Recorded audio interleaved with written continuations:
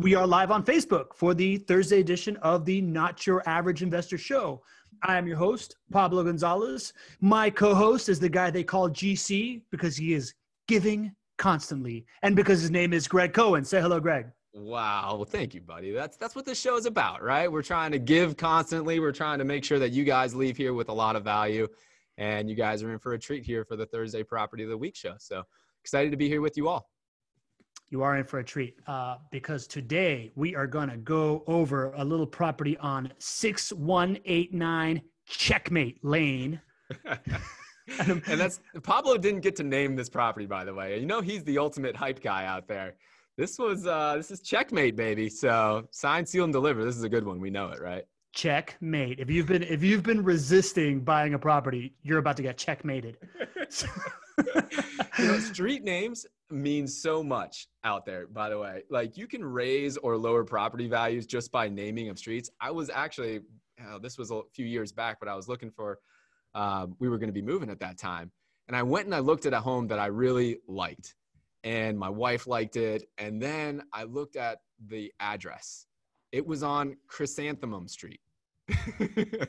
Can you imagine writing chrysanthemum or like saying your address over the phone, chrysanthemum? Like, that would add, like, I would be bald like 10 years earlier just because I lived on that street. So yes, we like Checkmate.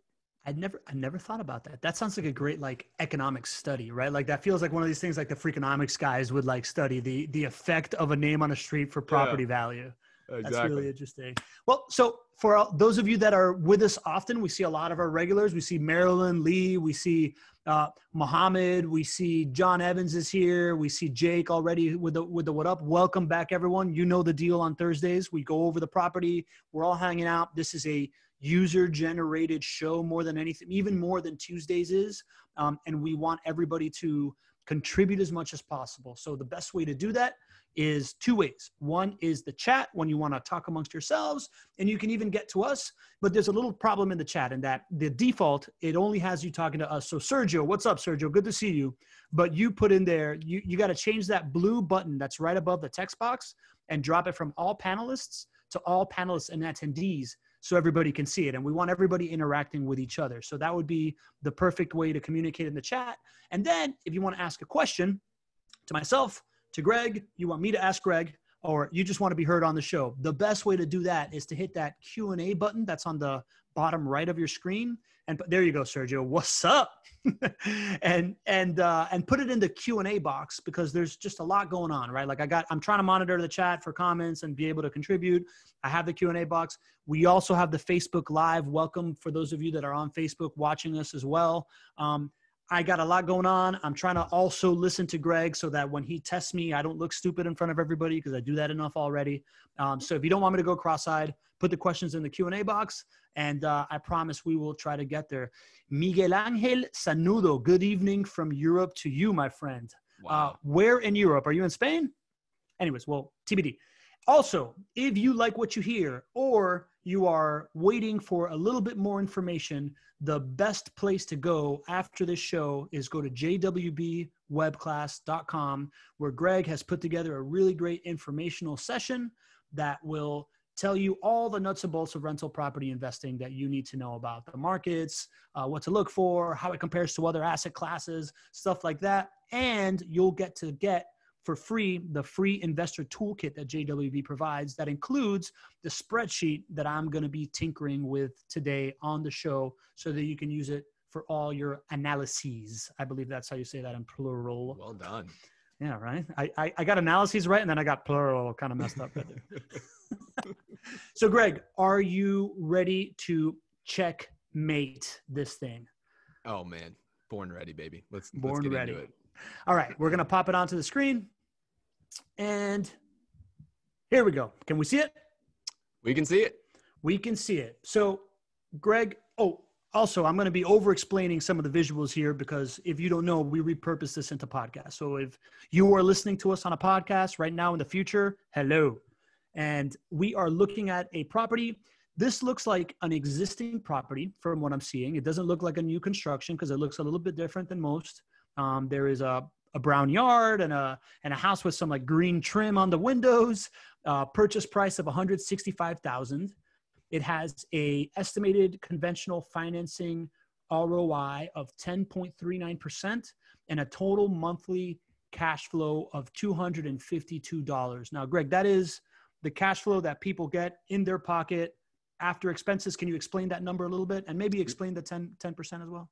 Absolutely. Yes. You should be looking, when you're thinking about analyzing a rental property to purchase for investment purposes, you should be looking at return on investment and cash flow in your pocket on a monthly basis. So, in JWB and Jacksonville, we're going to be able to perform between 9 to 11% return. So one of the reasons I chose this property as the one that I would recommend for you is because the returns are really high. That's the first place to look. And people ask, why is that the first place to look? Well, obviously we're here to earn a return for you. That's why you're putting your dollars to work. But the reason why I want you to look there first, rather than just purchase price or just rent amount or just property taxes, is because that return on investment is the great equalizer. It takes all of those inputs in and determines what is the best use of the capital. And that's where you want to be, between 9 to 11% based on current market conditions. So we're at a little bit under 10.5%. That's a big win. Now, the monthly cash flow number, that 252, what that is talking to you about is the amount of positive cash flow that you're going to receive in your bank account on a normal month. All right. So a normal month means that it's rented and that you're paying a mortgage payment and that you're paying property management fees. And the net amount of those two things, or of those multiple things, is going to be $250 or so on this investment property, which is pretty normal for market conditions at the moment. $250 is a great amount. If you've been a part of our Not Your Average Investor shows, especially on Thursdays over the last few weeks and whatnot, you've seen many renovated homes somewhere around $250. Now I'll tell you, we've gotten to $300 on a couple, but what do you notice different about those, Pablo? Let's see if I can throw you off right off the bat here. What do you notice different about those properties that actually got a little bit higher than 250? You are definitely throwing me off here for a loop. What am I noticing differently? I'm trying to, would they be new construction? Is that what it has to do with a higher price point of the actual home and therefore a bigger investment that you have to put down? Checkmate. Yes, buddy, you're right. The higher purchase price. It doesn't have to be the new construction or non-new construction. It's a higher purchase price, right? If you're going to see a higher purchase price, you better see a higher monthly cash flow. And that's why I go back to that return on investment as being the great equalizer, because that's what takes all of that into account. So we're going to see how many times we get checkmates. Somebody needs to do a counter here, because I think there's going to be a lot of that use of that word today. I think we need to clarify checkmate first, because when you first said checkmate, I thought I was wrong, but then you said checkmate and I was right. So can we have some rules for checkmating here, Greg? It's like you are the person who is getting checkmate to the other person always, right? I don't know. I don't play chess. I mean, when you get checkers, what do you do? Do you say checkmate when you do it, or what? Bingo. We'll try to get a property on Bingo Lane next time. Sorry, guys. Bingo Lane or Yahtzee Lane. Who knows? Yahtzee. All right. I'm going to checkmate this conversation and move forward here. So Greg, what I see here, but by the way, great comments in the chat right now. A couple of y'all are only commenting to us at all panelists, right? So if you want to contribute to everybody, hit that blue button and go to all panelists and attendees, because I think we're gonna laugh today. I don't know. So Greg, so you said something about this price, right? This price of $165,000. To me, when I first saw it, I was like, okay, this is lower than the usual new construction property that we put up there. But it's also higher than last week. Like last week's, we had one that was like $120,000, right? So is this an average price? Is this a high price, a low price? Can you kind of tell me how it looks? Yeah, absolutely. So overall, regardless if it's new construction or renovations, your typical purchase prices are going to be between about $150,000 upwards to about $210,000. So that's your range. And we're largely going to be there every single time. I think the property we were looking at last week, I think it was on the lower end, but I think it was still somewhere close around 150, if I'm not mistaken there. And that's just because we're in the same neighborhoods over and over and over again. Many of you have seen the map. We may pull the map up later here, but the map of Jacksonville defines kind of where our neighborhoods are that we invest and that we put our own money and put all of our clients, and they don't change. And so in those neighborhoods, largely you see the same market values, and ultimately that's how we get consistency for you. It's how we perform, and that's why your purchase prices are there. Now, out of that 150 to 210 scale, generally what you're going to see is new construction generally are bigger homes and they're new construction homes. And so the market value of a new construction home generally is higher. So your purchase prices for new construction will be higher generally. For renovations, generally a little bit lower. If I was to ballpark it, generally your purchase prices for renovations are somewhere maybe 150 to maybe 180,000. And for your new construction, maybe 180 to 210,000 is more likely. So overall, this is a lower purchase price. If you're going 150 to 210, this is on the lower side.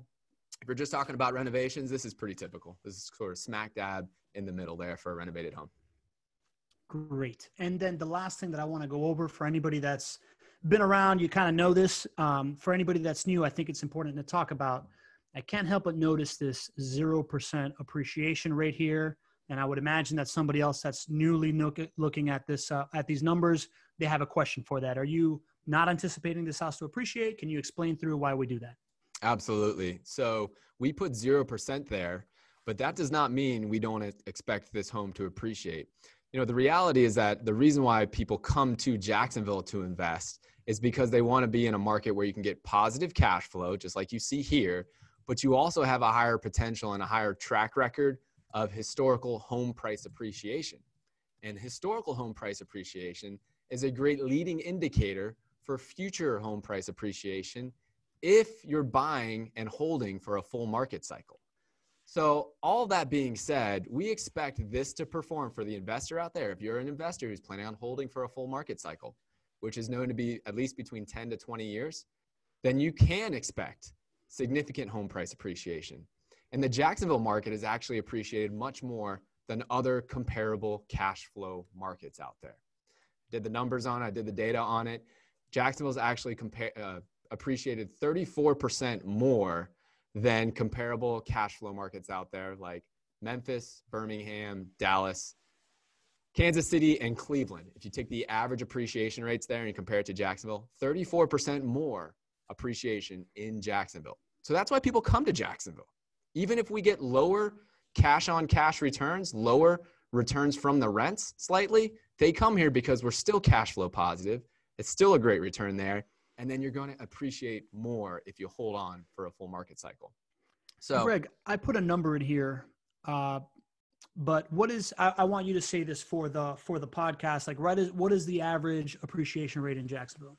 Yes. If you go back from 1991 all the way through present day, and you took the average appreciation rate year over year, it'd be 4.3% in Jacksonville.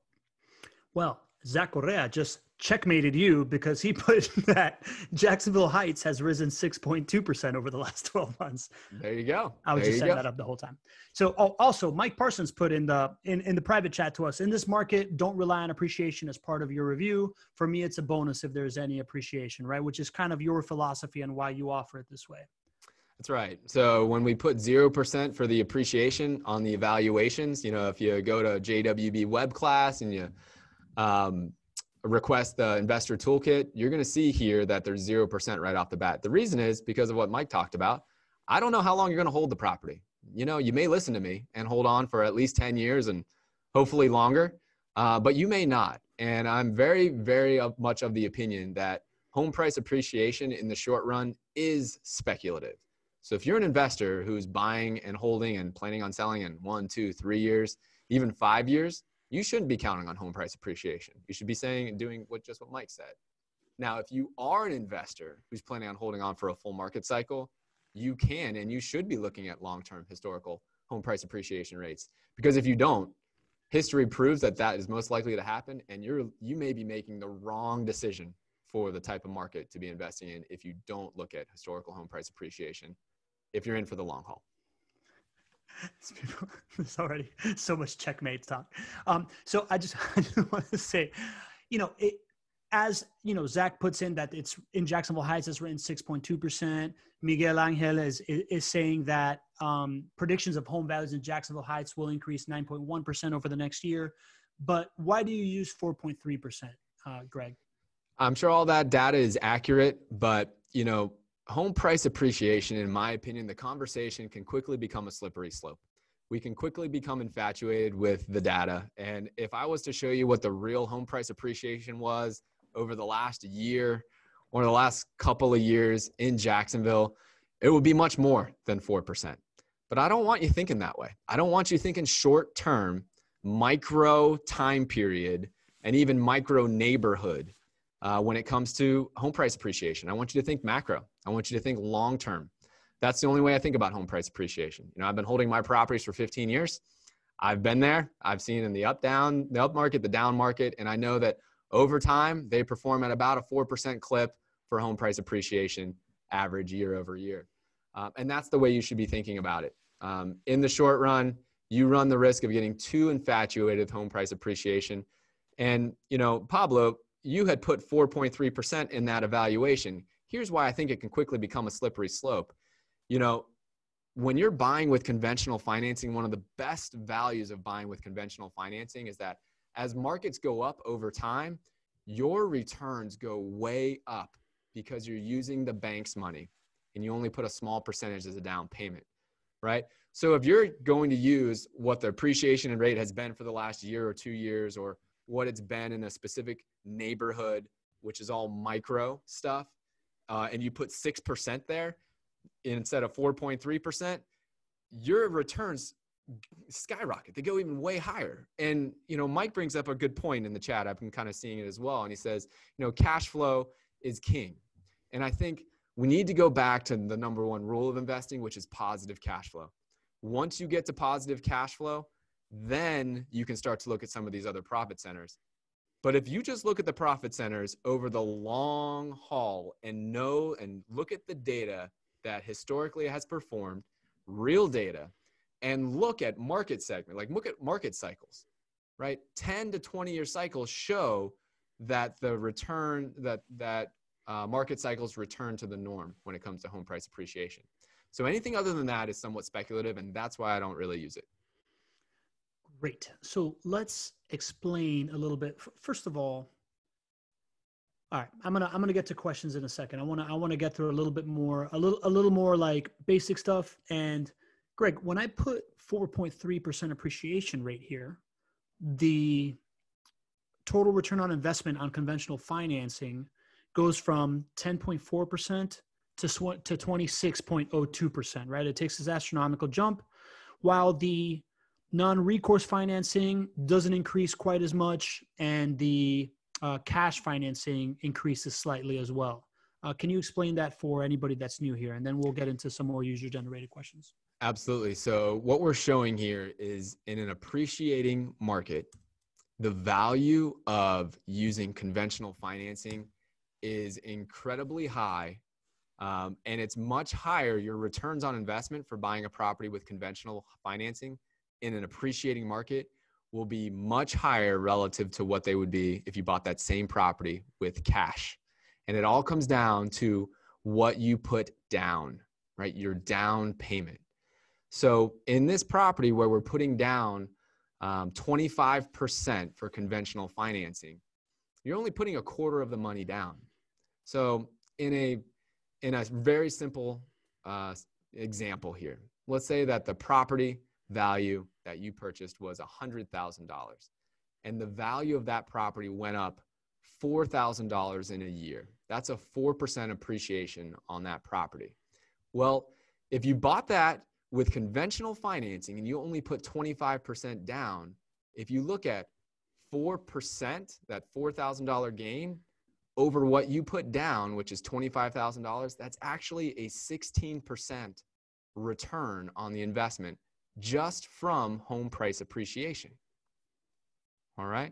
So that's what you're seeing on the screen here is Pablo puts in 4% and the returns jump up from about 10.5% to about 26%. That's exactly what's going on there.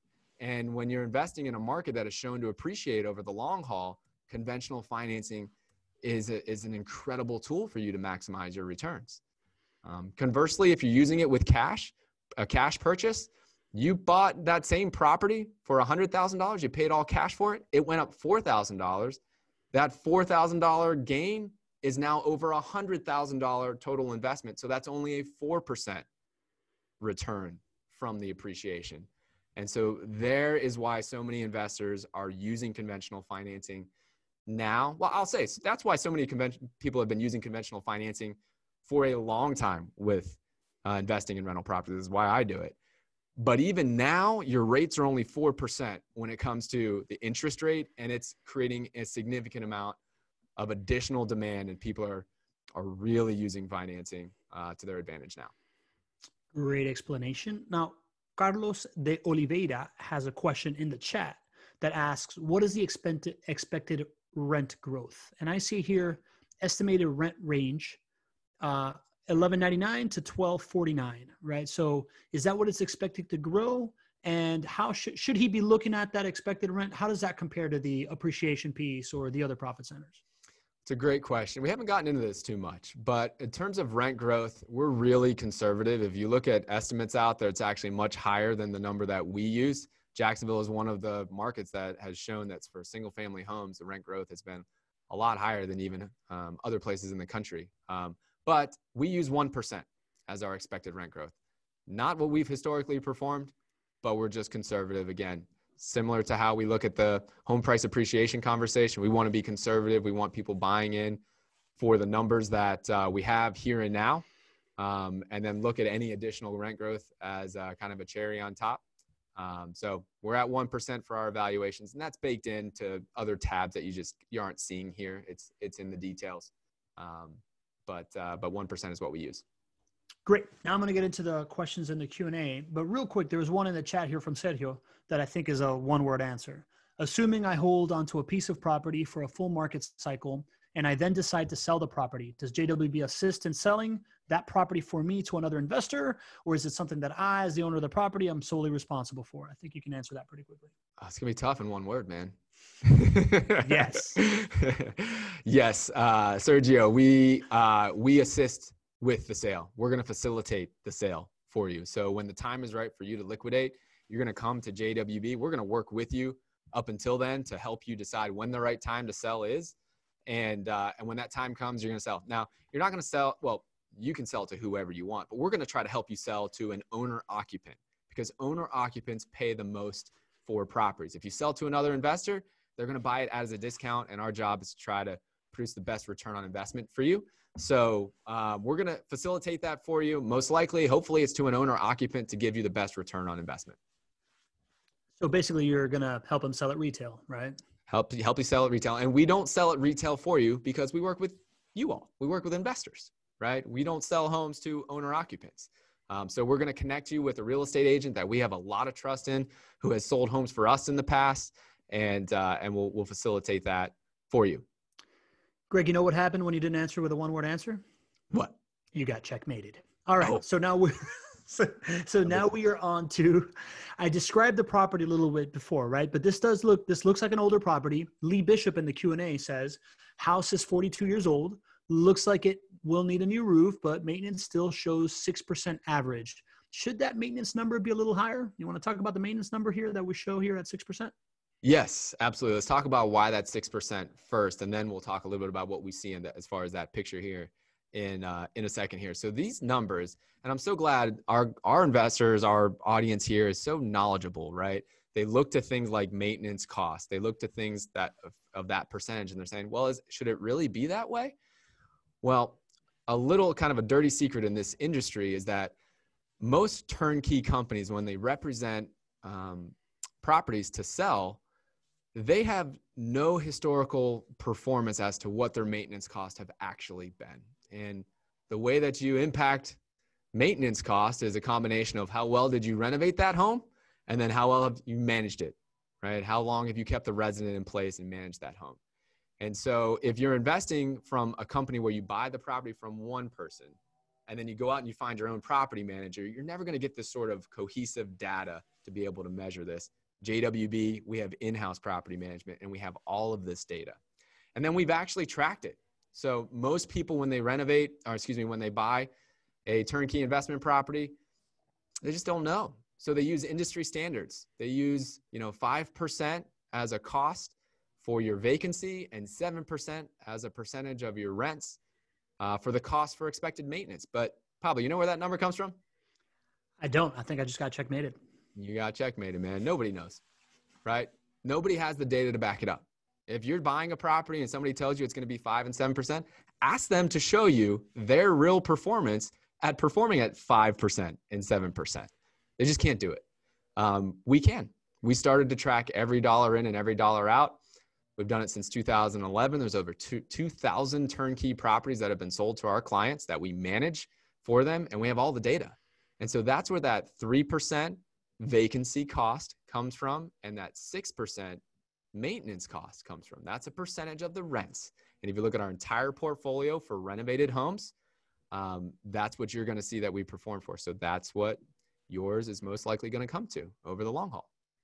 Great. So let's talk about this property and how it looks, Greg. Is this currently what this house looks like right now?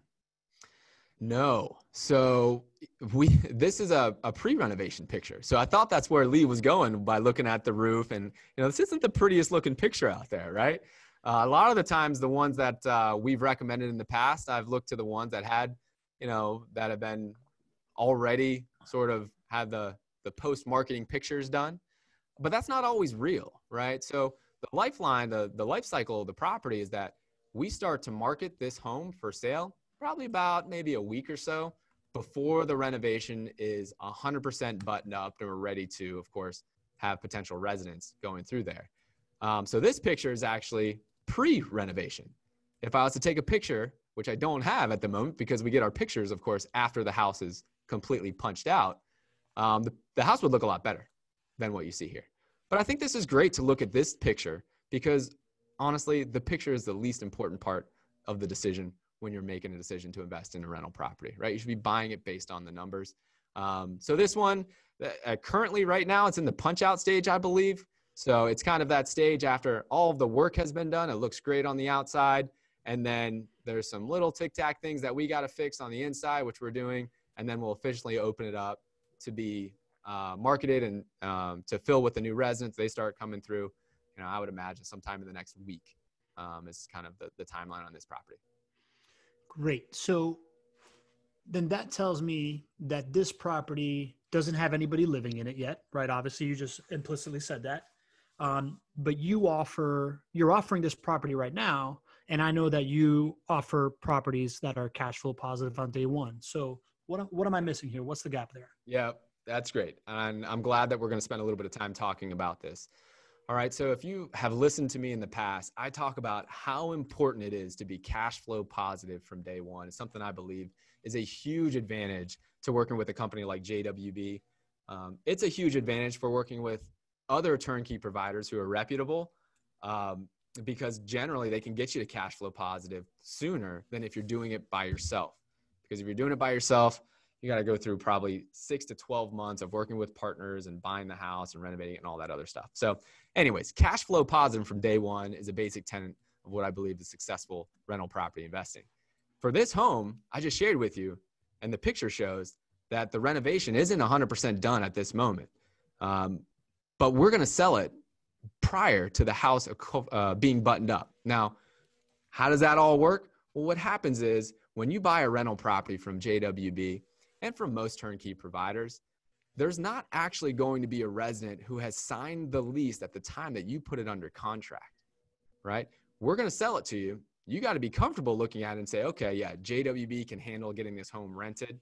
And then JWB is going to continue to market this home for about the next 30 to maybe 45 days, which is how long it takes for you to actually close on the home.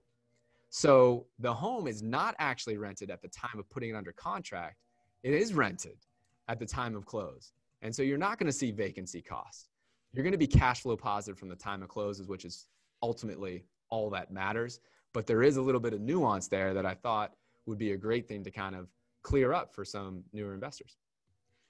Let's get a little bit clearer on that timeline real quick, Greg. So when I hear you talking about this, I think of a couple different timelines, and Svetlana asked this in the chat as well.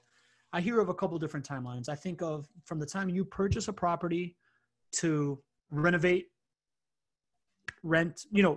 sell, rent, and close. Mm-hmm. And then I would imagine that there's also the question of, if you're also an investor and you own the property, how quickly you turn over a property. So can you talk about the different time periods of the first one versus the second one? Yes. So, and for the first, well, let me take the one that I remember the most of what you just said. Now we've kind of switched to, if you're already an owner and then your resident leaves, how quickly do we fill that vacancy is what you're asking there? Yeah. Okay.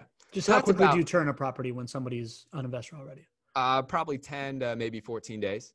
Okay. Well, so let me actually walk you through that timeline. 10 to 14 days until we start to market the home. And overall, it's about 40 days of from the total time until when a new resident moves in. Okay. So, we take the property back 10 days or so. It's ready to market again. Call it another 30 days from what we call market to move in. And then total, you're in at about 40 days historically is where we are for a total time of, call it vacancy. And so there's that one. Now, the first one, did you want me to go through the timeline from the client's perspective of how long we would be renovating the home? I would say from your perspective, if we could illustrate, right? So I think we confused Marilyn a little bit. She puts, I thought all homes were rented before sold. I guess I've misunderstood. Just go through that timeline of, you find a property, I guess in renovation, I guess is when this is really most applicable, right? But you find a property, you're going to go through a renovation period. At some point, you also sell it. And then as it's being closed, you are going to bring in a tenant. And by the time you turn it over, that's going to be cash flow positive day one. So maybe just explain the windows of time there that are included. Let's take it from the client's perspective, right? You need to be earning positive cash flow once you put your money on the table somewhere, right? That is the closing. That is all that matters. If JWB rented it before we went to closing, you weren't going to see that money anyways, because JWB owned that property ahead of time, right? So the thing that matters, and for Marilyn's question, I'm glad she brought it up. The thing that matters for any investor out there is that when your money's in the deal, when you go to the closing table and you actually own it, it needs to be performing for you. And so that's how we structure everything that we do, right? There's a whole lot of work, that goes into the acquisition and the clearing of the title, and then either the renovation or the build that you guys will never, ever see because you don't care, right? By the time that we get it ready to sell and then quickly start to rent out, we just need to make sure that we can do that and still show up at the closing table with it being cash flow positive for you. And so that's really all that matters. And that's what we do. So do you provide any kind of guarantee that that's the condition? Is that kind of how you sell this thing? Yeah. Rent guarantee. So we do not guarantee it.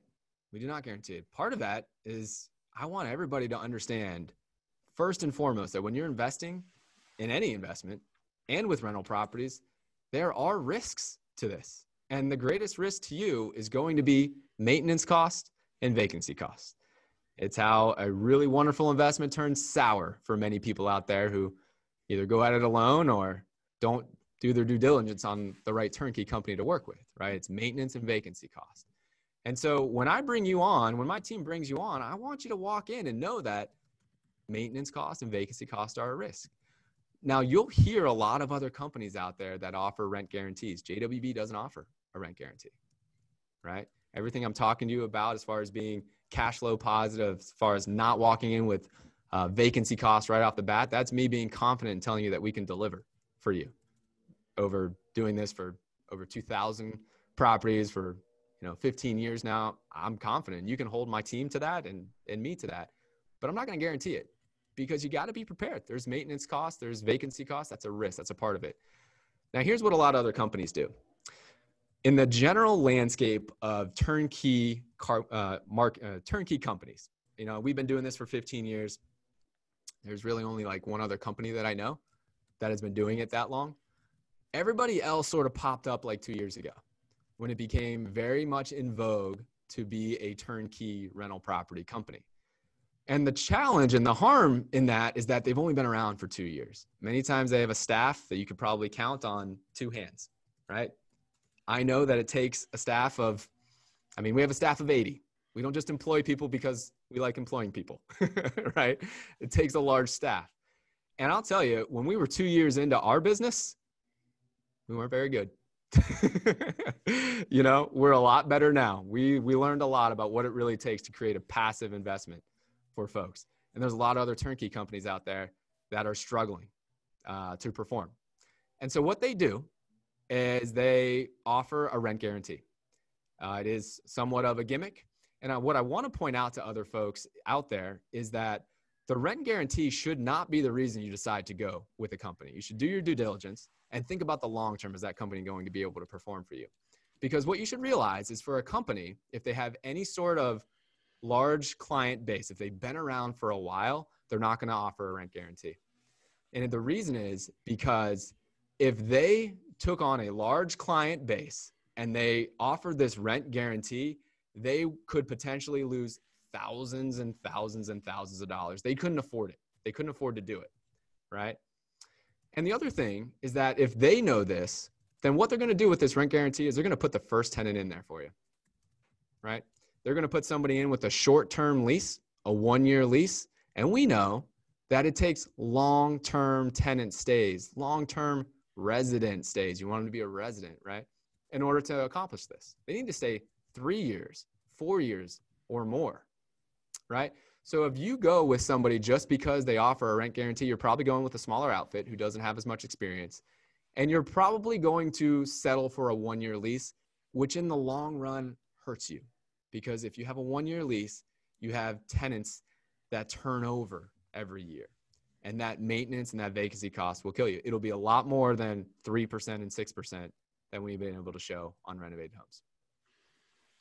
That makes a lot of sense. So the misalignment of incentives is created by trying to uphold a guarantee that you can't keep up with, right? But that's different than the guarantees you get on the renovation or the construction or any of that stuff, right? This is just talking about cash flow guarantees, right? Yeah, this is talking about a rent guarantee. Everybody who's buying a property with JWB, you have no risk when it comes to the the renovation cost or the new construction build cost. That's JWB's risk. That's one of the reasons you invest with a turnkey partner. They should be taking that on. We do. So there's no risk to you there. This would be specifically talking about rent guarantees there. Perfect. So now we're going to crank through some of these Q&A questions. Thank you everybody for putting them in the Q&A. Now you see why, I've been going back and forth with the chat because it's topical and I don't want to miss it. But these ones that are in the Q&A, they stay here so I can kind of crank through them at the end and it really helps me out. So I really appreciate everybody complying with that. So Margaret Smith asks, okay, with this very high estimated annual appreciation for next year, is that due to what I might call the JWB effect? If you take a 70K home and sell it for 165K, what does that do to Zillow estimates for the rest of that neighborhood? Doesn't it get an immediate and forced lift? A lot to unpack there. Let's start with the first one, which is I think it was something along the lines of, should we count on home price appreciation for the first year? I think this is an understood. I think they're taking the assumption that there is going to be home price appreciation. Okay. Yeah. The first thing I would caution is I would not use 4.3% if you're thinking year over year. Only use this if you're thinking full market cycle, which is between 10 to 20 years for your hold. So that's the only time you put 4.3% in that evaluation. And then the next question is, I think about the JWB effect, right? We're in the same neighborhoods over and over again. Is there forced appreciation because of what JWB is doing? Well, you got to realize that we're in Jacksonville. Jacksonville is the largest city by land mass in the country. We are 3/4 the size of the state of Rhode Island. So while I show you the neighborhoods that we are invested in, there is a whole lot of properties that we do not have any impact on. I was just looking at the number of houses on the market, right? There's around 6 to 7, maybe 8,000 homes on the market at any time here in Jacksonville. And we sell about 450 properties a year. So while we are in our neighborhoods and we do the same thing over and over again, this is not us being able to control the market. So when you look at that market value, that $165,000 market value, that's coming from other houses as well which have sold in that area. That's how you determine market value. That's how an appraiser would do it. So while we're there and we know that we're there for a reason, it's not like we can set the market. Correct. Now, I think the rest of the question is just essentially saying if somebody sells at 165K after a home was bought for 70K, it brings up the value of the rest of the neighborhood, right? Yeah. Anytime you have a home selling at full market value, I mean, that that typically brings up the value for the next one that sells, right? I mean, that's how markets appreciate in neighborhoods, things that sell for full market value. And then the next one will sell for a little bit higher and a little bit higher. So yeah, if we took a home that we bought well below 165,000, we put all of this work into it, and then we then sell it for market value, it certainly helps the whole market value for the entire area. Excellent. Next question. Cecile Jamay asks, good morning, Pablo and Greg. I have a question when it comes to asset privacy and protection. How would you take title when you start accumulating many properties? I have mine recorded in my living trust, but my name is in the public eye for everyone to see. I tried a land trust, but when it came to refinancing, it became very challenging. LLC can be expensive, and privacy trust, ? What are your thoughts about privacy and protection? You sound very, very knowledgeable about this. You've been down a lot of roads that I have been down as well, and you've come to similar conclusions that I've come to as well. I don't know if I have a great answer for you. I'd say, there's give and takes to everything that you threw out there. I'll tell you what my journey has been. In the beginning, when I started to invest in 2006, my business partners and I bought about 40 rental properties over the first year and a half. And those rental properties the most important thing for me was acquiring the assets and growth. And so using conventional financing was the tool to do that. It's super hard, or you really can't use conventional financing like you will when it's owned in your personal name. If you're trying to do it in an LLC or a trust or a land trust or a privacy trust, it just doesn't work. So we needed to keep it in our personal names to do that. Then after the fact that we purchased them with conventional financing, you can do some of these strategies to get it into the LLC or the different trusts. You can do that. And we did that. Now I'll tell you though, that you have to work with a team of professionals to do it the right way. So I would first encourage you to reach out to your lawyer, CPA, or JWB to help you kind of with that process. But it's not easy. So like once your home gets into the trust, things like insurance companies don't really understand how that works, right? LLCs can be expensive. So depending on what you want to do, if you want to put it in an LLC, it's expensive. You have to keep the books, and, we had 40 rental properties. So I wasn't going to do that for every LLC, every property, right? Some people say you can put 3 properties in an LLC or 5 or 10. It's different for every person. What I did is I just kept them in my personal name, and I gave up the anonymity to gain the ability to get the financing, the ease of use, and the cost. And then I just got a lot of insurance. And that is what worked for me. That's not going to work for everybody. And now it's changed. Now, I'm 15 years in, and we have over 300 rental properties, and now they're in LLCs, right? And so it has, and my life has changed, right? I've got a beautiful wife and 2 beautiful kids, and I think differently now. So the truth is somewhere in between for you. But I've used everything you said there: land trust, LLCs, personal name. Honestly, I don't really understand privacy trust, how that all falls into line. I'm not your expert there. But all have different values, right? Land trusts give you anonymity. LLCs give you complete protection. Personal name, you give up some of that stuff, but you get the most you get the most benefits from it, and it's ease of use.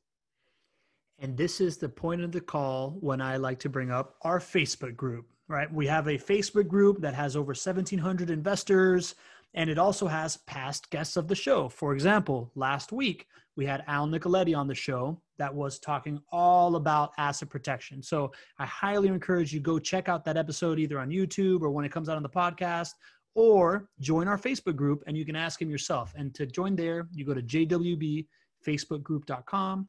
I just put it in the chat a second ago. I'll do it again right after I ask this question. Peter asks, will it be, okay, so he's talking about the property now. He asks, will it be rent ready? Windows, blinds, ceiling fan, landscaping? Thank you. Oh, of course. Everybody should think about the assets that we put in front of you as being served up on a silver platter for you when it comes to you closing on the home, right?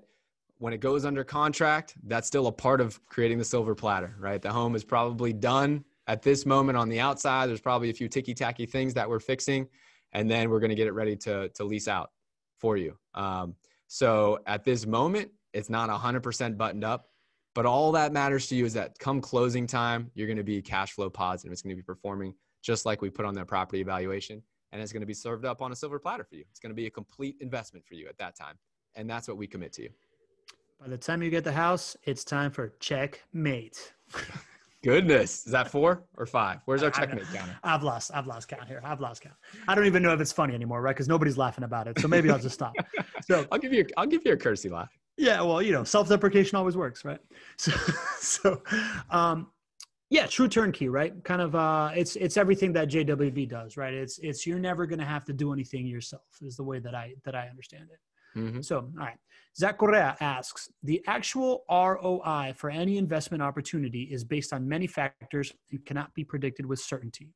Does JWB's estimated ROI include or account for additional potential costs such as home warranties, closing costs, or additional maintenance or vacancies?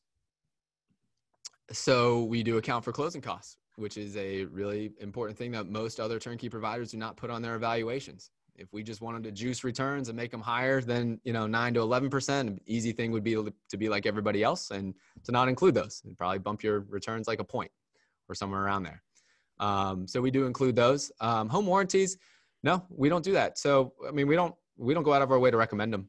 I don't have them on my homes. And the thought there is that you just got a home that either had, call it an average of $40,000 on a renovation, or it's a brand new home. I mean, if you look at when home warranties really start to make sense, it's way down the line after your systems are way old. That's kind of when it makes a lot of sense. Otherwise, it's not the best return on your investment just after you put a major renovation in your home. So we don't believe that's a great thing for a client to do right off the bat. So no, we don't include that. Additional vacancies and maintenance costs, we're all about the long run. And when we have data to support that you're going to be at 3 and 6% over the long haul, that's where we believe you're going to be. That doesn't mean that every single year you're going to see 3% and 6%. What's largely going to happen, I think this would be a great kind of show for us to do in the future, Pablo. It's kind of like the timing of your investment and how it really feels from a cash flow perspective, because it's not a straight line. What happens is when your home is rented, we're overperforming because you see much less maintenance cost than that 6% figure. You don't see any vacancy costs because you've got a resident there.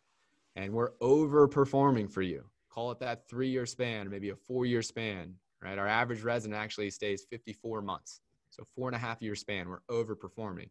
And then when they leave, then that year is not going to be the best year for you because you're going to have a few $1,000s to put back into the property in terms of small renovations to do, and then vacancy costs. You have to continue to make the mortgage payment while they're not there. So you're kind of like on a one property level, you're kind of going like this, overperforming for 4.5 years, boom. And you take a dip, and then you go up again for 4.5 years, and then you come down, right? And that's really how it feels. We'll do a little bit more than just this nifty little thing here in a future episode. But to answer your question, Zach, overall, we expect you to be at that 3 and 6% because that's what history tells us. Sounds good, Greg. I as someone that gets to be a part of all of these shows, I just kind of want to point out the correlation here of everything that you're saying in the fact that it seems like JWB just kind of handles things ahead of time based on experience, right? Be it the warranty piece. You don't really recommend the warranty right away because what you're doing is making sure that you're handing over an asset that has been really, really well built, whether it's new construction or renovated to a high extent.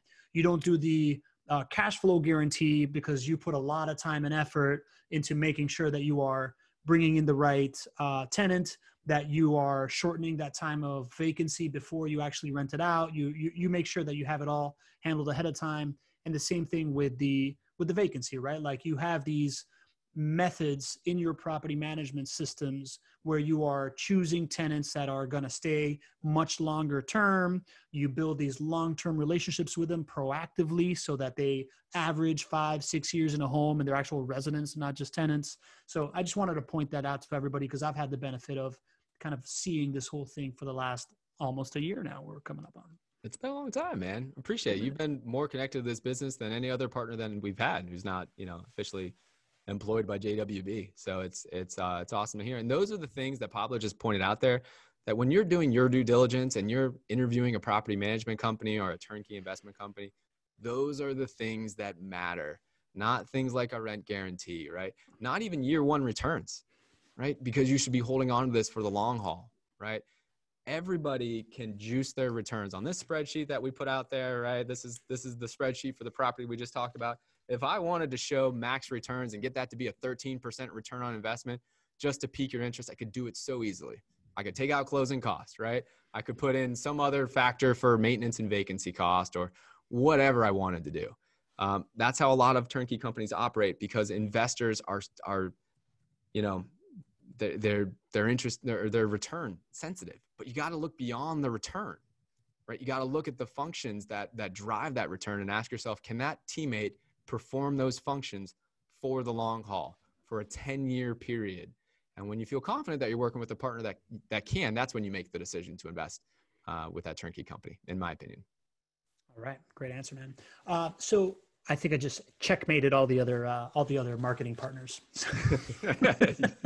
You did that a long time ago, buddy. Yeah. Full disclosure, I don't work full time for JWB, right? I'm a marketing partner, and I manage this like content strategy to make it valuable. So I'm a past client, right, and a future client. So I'm just like everybody else here. I'm learning along with everyone else. So speaking of other people that are learning along, Mohammed Udin has asked this and patiently waited for this. Mohammed, this is for you, buddy. Is there subject to buying options that JWB companies offer to their investors? Just curious. It's a great question, Mohammed. Short answer is no.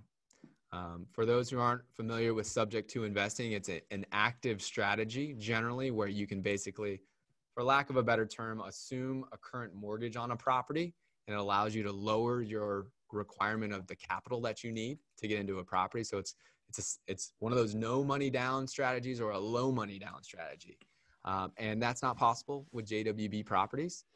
You're going to think about it as being very vanilla, right? You got to have at least 20% down or 25% down. And now there's a whole lot of strategies that Pablo and I talk about and our clients talk about. And in the group, we talk about it as far as helping you raise that money or save that money or use that money wisely or use your retirement accounts. There's a lot of ways to do that. But at the end of the day, that money's going to have to come from somewhere, and subject to wouldn't work. All right. Well, I'm glad you explained that because I had no idea what subject to was. Jackie Hung asks, what is the average closing cost in your stats? 2.5% of the purchase price is what we use. That's what we've seen historically. Boom. Quick answer, checkmate. Miguel Angel Sanudo asks, he bought a property originally sold on June this year for $74K. He's talking about this one, I think. Miguel Angel asks, it was originally sold on June this year for $74K. Did you put almost $100K in renovations in? No, I hope not. You got to leave some room for profit in there for JWB. I will say that's happened a few times, which I found out in our monthly sales cards meetings, which is never fun. But I mean, it highlights a good point. I mean, JWB takes on all of the risk when it comes to property renovation. In fact, I shared a story, I don't know, maybe 3-4 months ago, where JWB went and bought a property and there was a problem with the title search. And we bought that property for $100,000, just the property. Then we needed to renovate it. Then we were going to sell it. And there was a problem with it.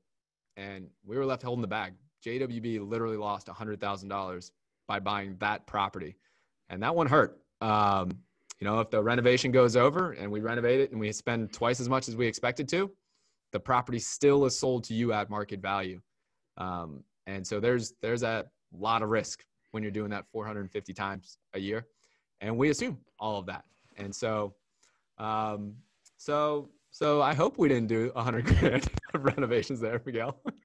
I love the radical transparency, and that's kind of what this show is about, right? I mean, obviously the profit center for JWB is in that spread of risk, right? You are looking for properties, you purchase them, you know what they're going to sell at a market value, you renovate them. That's the spread that you make. And then at the end of the day, your property management company it's not a loss leader, but it's not a big profit maker because you make money on the sale of more properties to your clients that love working with you year after year. And that's really no bones about it. That's the profit center of the business, right? 100% accurate. All right. Then we don't need to talk about that anymore. You checkmated it, bro. Checkmated it. Quick question from Miguel Angel again. Is it possible for a non-US resident to get conventional financing in Florida? It's to the best of my knowledge, it's not possible. I mean, things are always changing.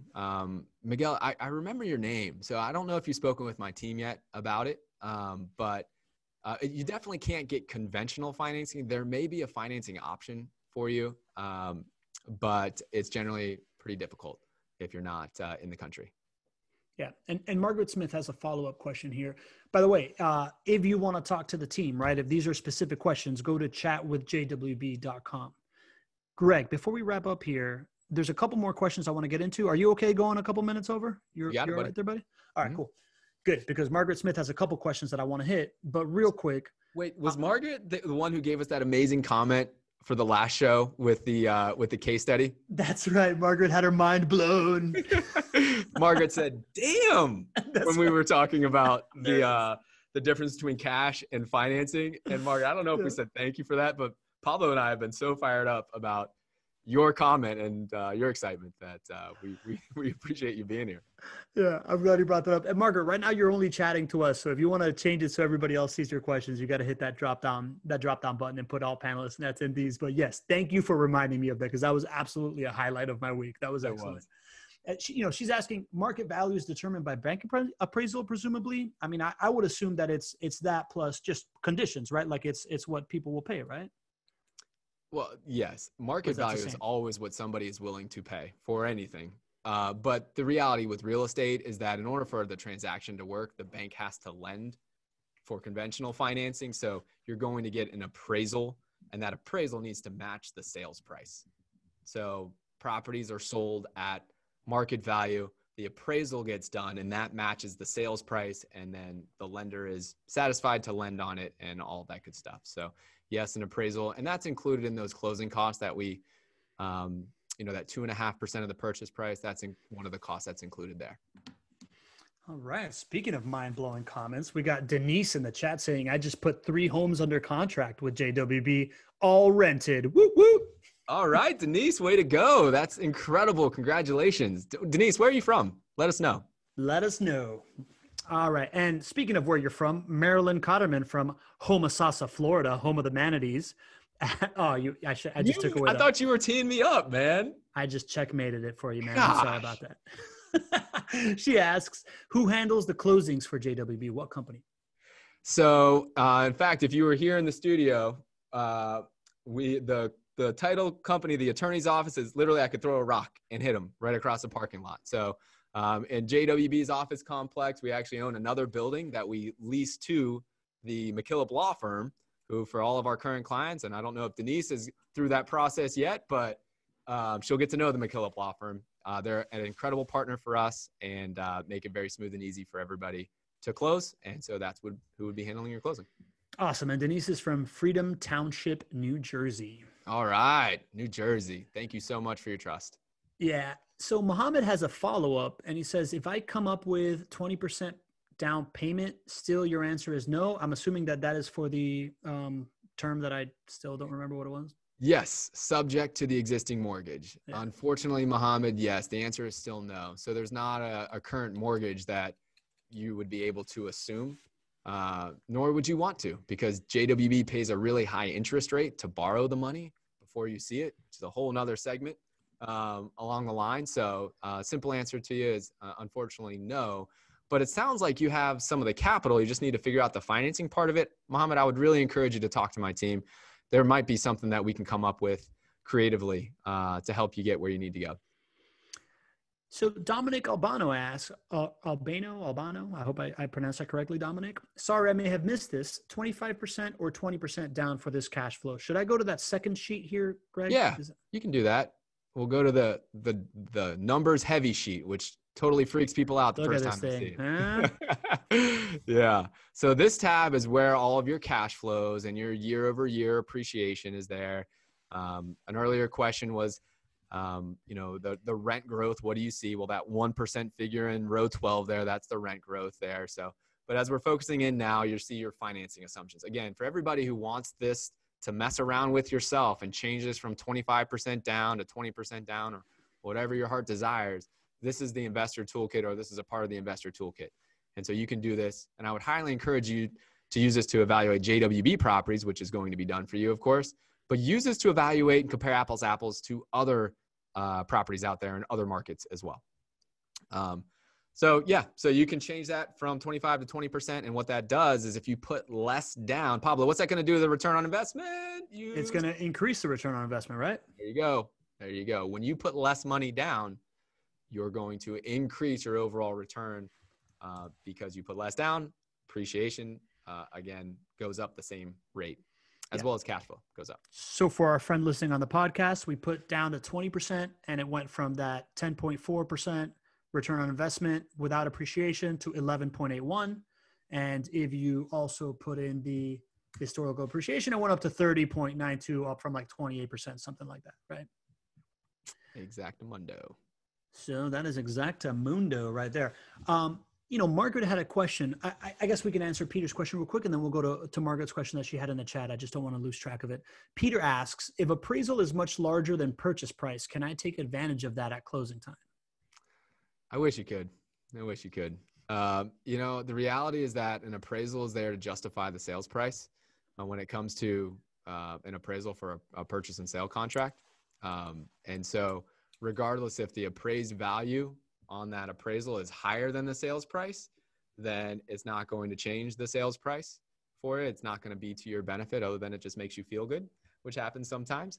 And if the appraisal is lower, right, the sales price is not going to drop, right? So either way, the sales price is the same, which hopefully is good, right? You bought it based on certain numbers, and then those numbers, see themselves to fruition either way. All right. And then last question today is a question that used to be really prevalent in this call, and now we're hearing much less. But Margaret Smith asks, how are you doing with COVID now? Have you had to do any evictions? Do you have tenants in homes who are not paying rent? What is the rental collection numbers, right? We used to be really heavy on rental collection numbers and how that's all working. And that's kind of fallen by the wayside because we keep hammering how well it's going. But I think Margaret's a little bit newer to the audience. So maybe talk a little bit about that. It's great. I mean, we're all still dealing with the pandemic, and it's good to talk about it, right? So from a rent collection perspective, been really happy with how we've been able to perform. I think it's an incredible credit to our property management team and the leadership there. You all got to meet Melissa Gillespie, who runs our property management team a few weeks ago, and she's an incredible leader. And if you look at the numbers, we've been over 97% of rents collected for the last 5 months consistently since COVID started. So over 97% of rent collection is incredible. Leasing is on fire. Would you believe that we're on pace to drive in over 52,000 new leads from people that want to rent our homes just this year? I'm putting the business plan together for next year. I have to drive in 60,000 leads of people who want to rent our homes. Over 1,000 a week are currently sending in information wanting to rent one of your homes out there. And that is setting the table for our leasing team to do an incredible job. And I want to talk about a team that has overcome and been nimble and flexible, right? We were sort of built to handle the COVID changes and going remote and all that. We had done self-guided showings for residents out there for years now. So we were built for it. But at the same time, our leasing team has done an incredible job, right? Being able to navigate and to be able to rent homes in an environment like we've had with such uncertainty with everybody in normal life is really challenging. And they've set records. We're going to rent almost 1,300 homes this year. And in an environment where there's not much consistency in the world over the last 5 months, they've been a consistent overachieving teammate. So, or a group of teammates. So super excited on the leasing side. Rent collection has been incredibly strong. And the other elements, renewals. And our residents are continuing to renew. So the stats are all really great. I do want to shed some light on some challenges. I mean, I can't deny the fact that there are people in our homes who are not paying rent that we cannot evict still currently. Slowly but surely, the ability to evict is taking baby steps. We're in the middle of kind of our first baby step, which is filing some evictions on those when it's just really necessary and seeing how the courts are going to handle that. Technically, it's the burden of the resident to prove that they've been affected by COVID financially, and that's why they can't pay the rent. So there are some residents that are there and they're not paying rent, and that's just a reality. But overall, incredibly positive and really much better than my expectations coming into COVID. And I had pretty high expectations. So I want to clarify a couple points there. One is something we didn't hit in this question. I don't know if I even asked it, but she also asked, who does the evictions if needed? Oh, we have an attorney that we have a relationship with. Actually, a couple of attorneys that we have relationships with that would handle the eviction for you. Let's call it about $500 for an expense to you when it comes to an eviction. And generally in a normal time, it takes about 45 days to evict from the start of the eviction to the time that the sheriff removes them from the home. And we handle everything for you. Awesome. And then the last thing I want to clarify there is, because we went over this in a past call, is the idea that 3% that isn't paying rent, those are people that moved in before COVID whose life have affected. If you're buying a new property right now, you are buying a property that's being rented by somebody that has qualified under current conditions that is going to sign a 2 to 3 year lease, correct? So therefore, it's almost like a diversification of risk to buy another property, right? Like this is a very real issue for somebody that has been owning a property there for a while. But for a new investor, it's a different way to think about it, right? Yeah. If you had to think about the riskiest time to buy a property in terms of potentially seeing a high vacancy cost, right? It would have been right before COVID broke. Yeah. Would have been like January, February, right? Yeah. That would have been the riskiest time. And oh, by the way, those people are still seeing 97% as a part of the greater rent collection here. Over 97% rent collected. So that would have been the riskiest time because you had literally, I mean, how many unemployment filings did we have in March and April, right? As an economy, right? Is 10 million a week for a while there, right? Now the numbers, whatever it is, hundreds of thousands or much less than what it was. So, and then all of your people, the person who buys this property on Checkmate, right? Your resident will be qualified under the standards for today, which means that the chances of them losing their job to COVID is much less than what it was prior. And the standards are always really strict. So the risk of the COVID effect to you today is less than what it was in, call it January, February, or March. And even when it was January, February, or March, this asset class has performed so much better than other asset classes, which have been incredibly variable, like the stock market, like oil prices. That's why you came to rental property investing. There you go. You know, Mohammed Udin puts in the Q&A box. Thank you so much, Greg and Pablo. I greatly appreciate the Q&A transparent of Greg, and I learned a lot of great info. I agree, Greg. I like applauding you for the way that you answer the questions that most people would be like, yeah, maybe here's you just kind of tackle it straight on, man. I think it's really, really refreshing. And we got the only way to be. All right, cool. I agree. 2 more questions. Marilyn asks, are from Homosassa, Florida. Home of the manatees. There you go. She asks, are you seeing more 3-year leases during COVID right now?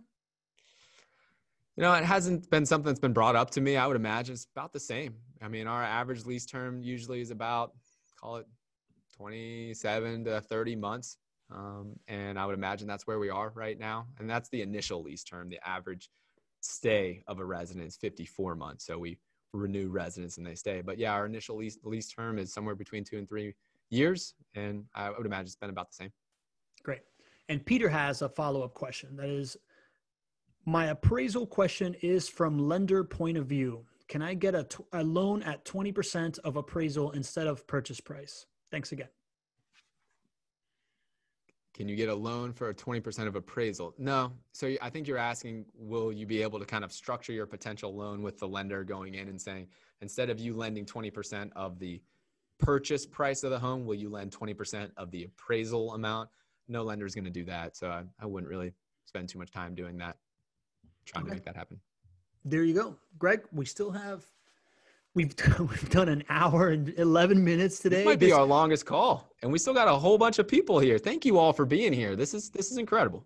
It's been incredible, man. And this has been, I would say that this has been, in a week, the longest we've spent with people, with the most amount of people, right? Like we had like 50 plus something people on Tuesday that stayed with us an extra like 10, 15 minutes. Today we have, at its peak, we're like in the mid 40s.